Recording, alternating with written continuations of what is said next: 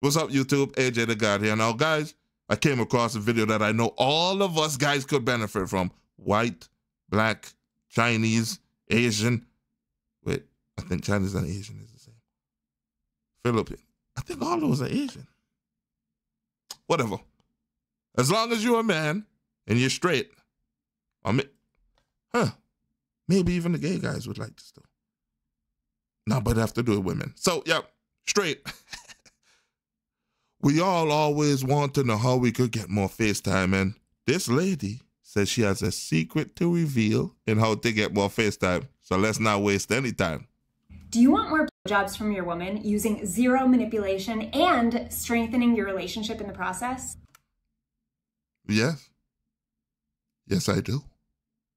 Listen to this. Hey guys, I'm Stephanie Ganowski, sexologist and sex coach for men. Welcome to my channel, and if you've been subscribed, welcome back. Happy to have you. Do you hardly get BJs? Like, you get them, but just once in a while? Or maybe you get them pretty often, but they only last a few seconds or a minute, and then she's over it, she's done. And you're probably not. Yeah, oh, my jaw hurt. My jaw is tired. Yeah. Yeah, when eating food, your jaw don't get tired. No, I'm not calling any names or anything. You know. Not doing what I'm about to tell you, which is the greatest secret to getting your woman to giving you more jobs. Okay.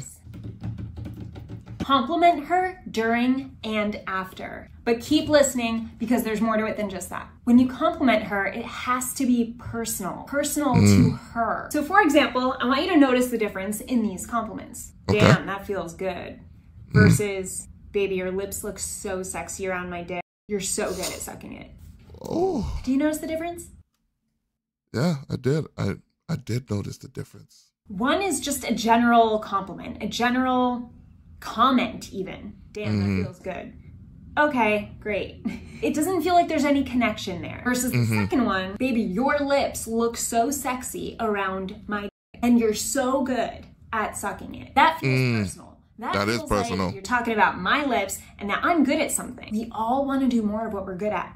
This is just human psychology. Take a look at the difference between these three post-job compliments. Number one, that was great. I'm gonna go wash up. Which you'd be surprised how often this one comes up. Well, let's not do that.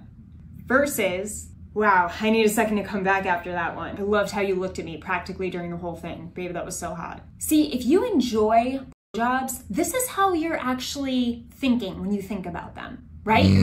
You're thinking of what you admire, you're thinking of what you love most, you're imagining how good it feels and how sexy she looks giving it to you. So share this with her. Like, don't be afraid to actually speak up and share what you're genuinely feeling. And this is why these compliments are not about manipulation. They're about literally share what you're thinking about, instead of holding it in and just leaving a comment like, nice, I'm gonna go wash up.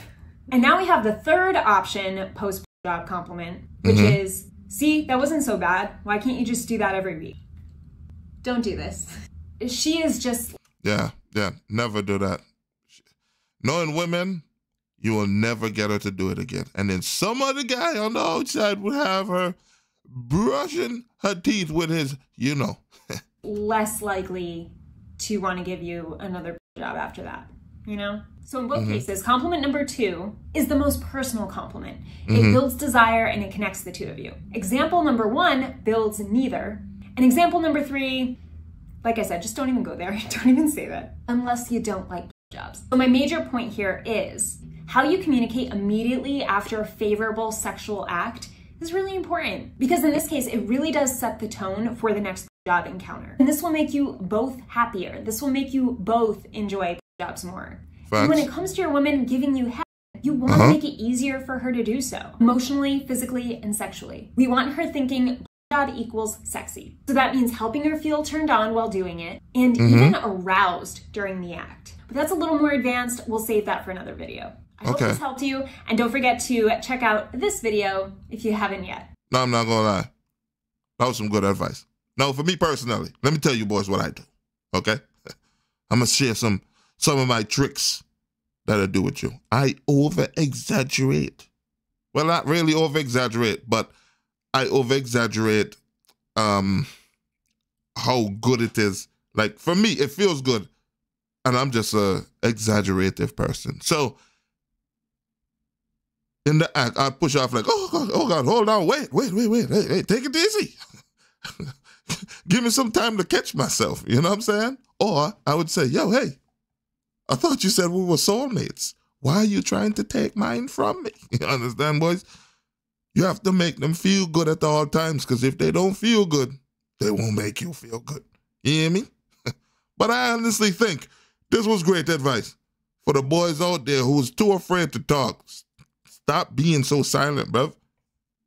And when your girl doing something, don't be a bitch, man. Moan in her ear. Be like, baby. Yeah, I be hollering in my woman ear, bro. Oh, God. Babes, go easy on me. Go easy on me. Treat me like Adele. Go easy on me. Oh, my goodness. But, guys, that's the end of the video. My name is AJ. Y'all can call me the God. If y'all like this video, go ahead, hit that like and that subscribe button for more of this non-sugar-coated content, brother.